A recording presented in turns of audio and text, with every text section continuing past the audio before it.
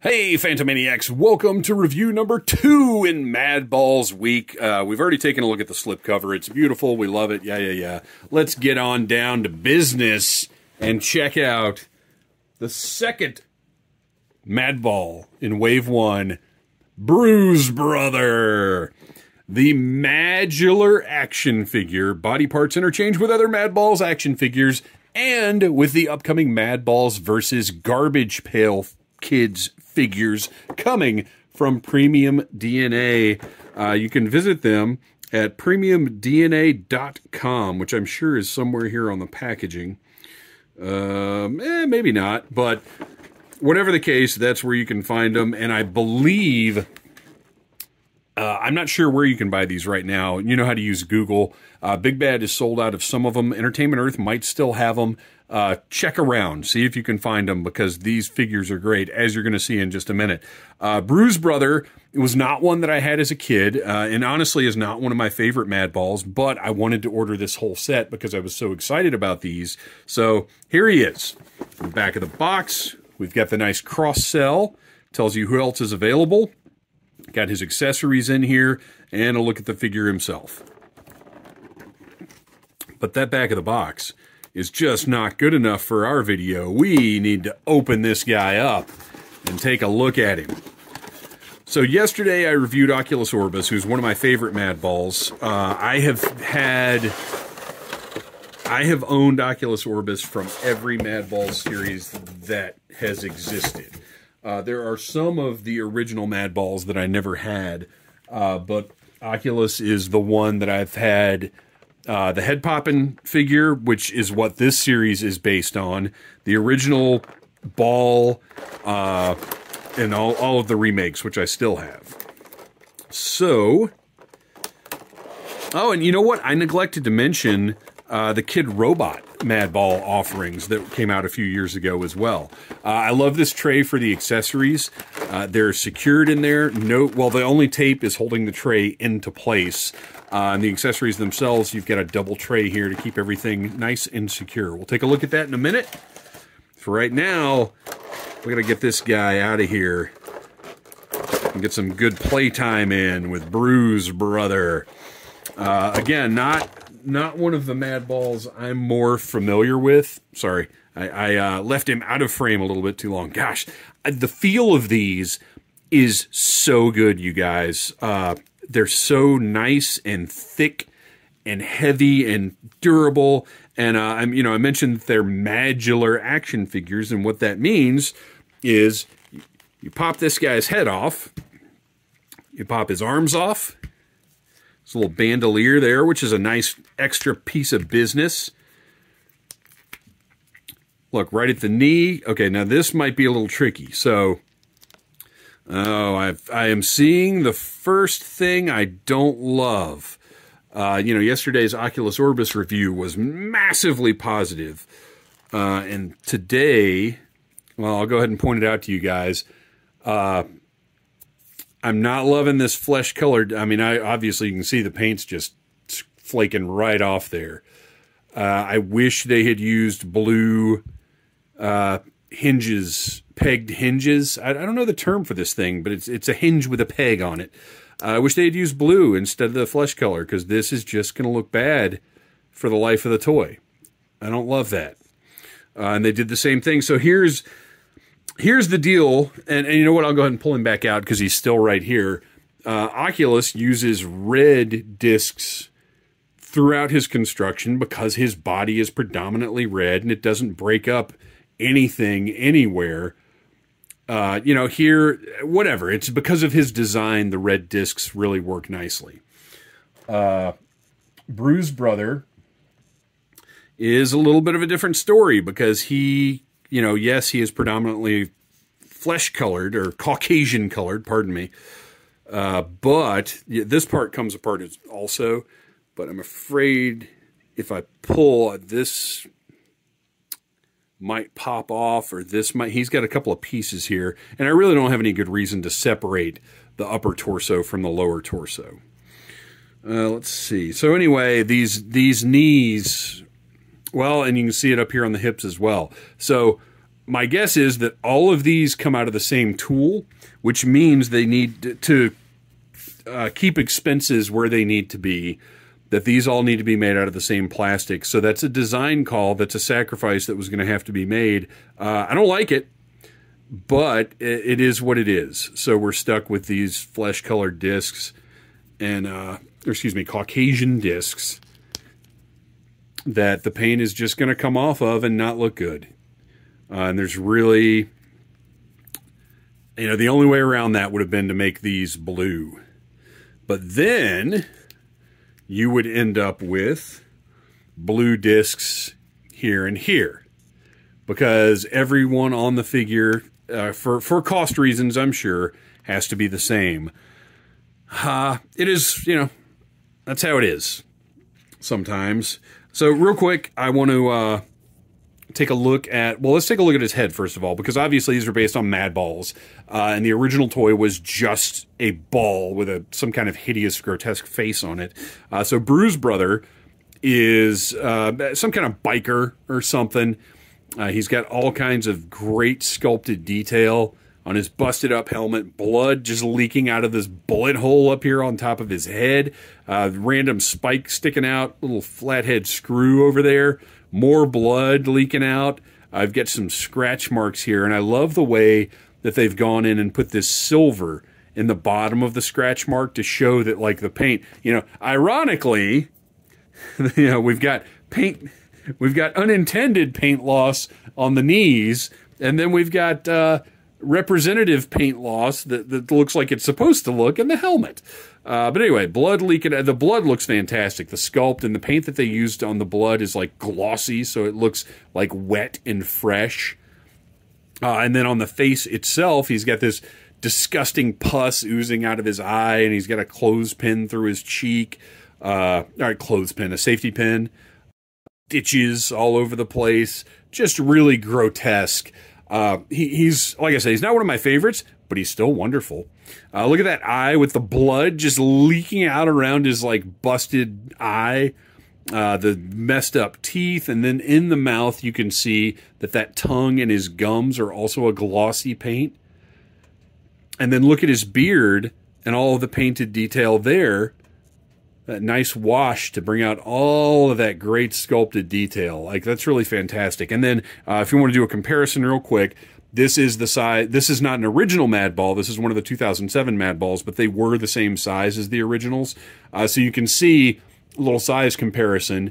These guys are slightly smaller if you're looking at just the head, but the original head poppin' Madballs were much smaller than this. So not bad, not bad. Let's see here. Oh, actually, and just as an example of these being MADular, if you needed more proof for some reason, there you go. Switch all those parts out however you want. Lots of fun to be had, and that is key, isn't it? Because these are toys, and we want to play with them. All right, let's put this guy back together, and we'll take a look at the rest of his sculpt, because there's a lot to appreciate on him. I almost feel bad at this point saying that he wasn't one of my favorites, because looking at him, much like Oculus Orbis and his accessories, I talked about how much fun the designer must have had working on that guy. And I do want to mention how relatively easy it is to pop everything back into place. Look, we got a little more paint loss on this leg here too, because it is not molded in a blue plastic. Not crazy about that, and I'm curious to see how it looks on the rest of the figures. So let's take a look at this guy. Overall, really interesting. They've got the pierced nipple here. They've got staples, the blood, and again, all of this blood is a glossy paint. It looks great. His rope belt just adds a nice little bit of dimension there. He's got a little tattoo over here. Another one over here. Just blood all over the place. This guy looks like he's been in fights. It's got a steel plate bolted to his back with blood spurting out underneath. I did not fully appreciate the potential grotesqueness of this figure, but he is pretty thoroughly disgusting. I am impressed with what they've done. We've got the studded wristband, lovely paint job going on there. Another one on the other side. I'm actually a little surprised that those wristbands match with as asymmetrical as the figure is in general. You know, with this business going on and this over here, I'm a little surprised these are matching, but I like it. I like it. Torn up jeans. You can see all the detail, the sculpted detail and the painted detail in his jeans or dungarees, if you will. Little pocket right there.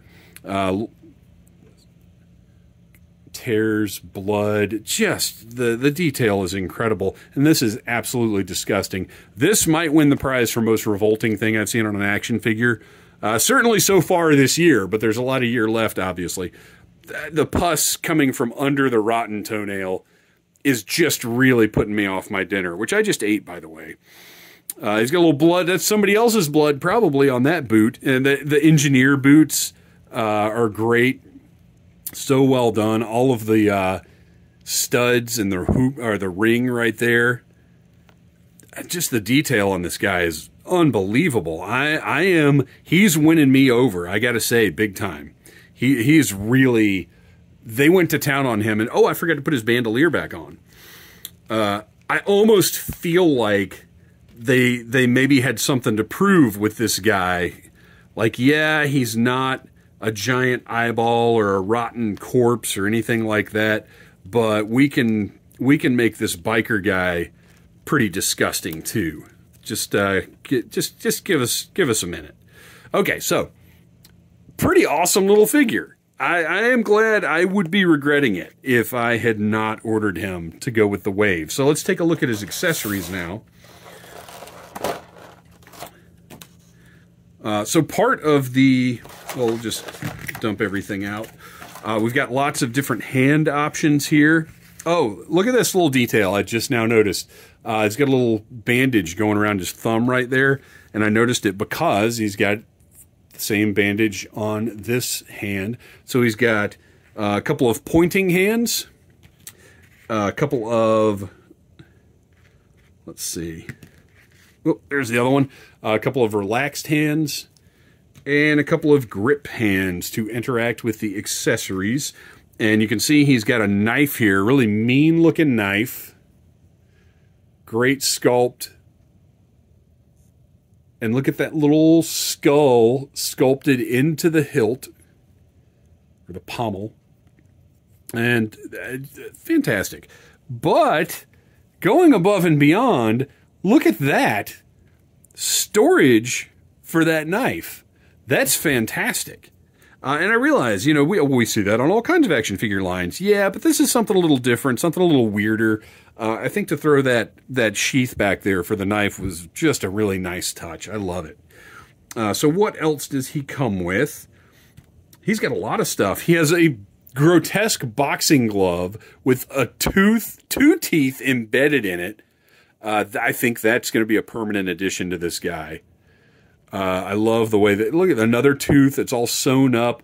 Just all of the detail on these things is absolutely incredible. So let's pop this hand with its little thumb bandage off, and we're going to put that boxing glove on this guy. Even though it doesn't totally make sense for a biker to have a boxing glove, I also kind of don't care. And while we're here, while we've got him back in the frame, we'll go ahead and put one of those C-grips on him so we can have him interact with the accessories in a second here. We do have a little bit of a loosey-goosey joint. He's not going to be able to hold that boxing glove up necessarily, but that's not, it may be a problem for you, not a huge deal for me. Well, and look, there it is. I mean, it's fine. It's good. Gosh, I love just the thickness and weight of these guys. It's fantastic. So he has a bat with nails and screws and teeth embedded in it. Of course, you got to have a bug on there. I'm going to move him out of the way so we make sure the camera focuses on this bat. A little bug on there. The sculpted tape around the handle. somebody took a bite out of it and left a tooth behind. What a fantastic accessory this is. This is unbelievable. I've got a screw sort of bent down here. And then we've also got a beehive on a stick. Because what would you rather get hit with? This bat, I mean, that would be horrible, don't get me wrong. Or a beehive on a stick. I'd rather get hit with the bat, quite frankly. Look at the honey dripping out, all the little bees all over it, looking all creepy and gross and insectile. And I love the detail of the honey dripping out, and then the stick just poking out through the top with the pointed end. So it's not like it. You can see how this happened. He just broke this branch off, jammed it through that beehive, and now he's running around waiting to whack somebody in the head with this thing. This is the imagination, the ingenuity, the creativity that went into this line is just absolutely delightful to me. I love this kind of gross stuff. I love this kind of weirdness. And the fact that they got this done, that they made this happen, and I know it had to be difficult for these guys. As frustrating as it was as a customer, I know it probably wasn't a cakewalk for the people involved in the creation of these figures. Worth it. Absolutely worth it. Please go online and look these guys up. Find yourself a Madball. Even if you just pick one out to get it in hand, do it. You will thank me. And leave a comment doing so. I like to interact with you guys in the comments. So there you go. Bruise Brother from the Madballs. Please like, subscribe, share, tell your friends about needless things. And, next video comes out tomorrow. Don't be late. Right? Right. Smash that like button if you like needless things.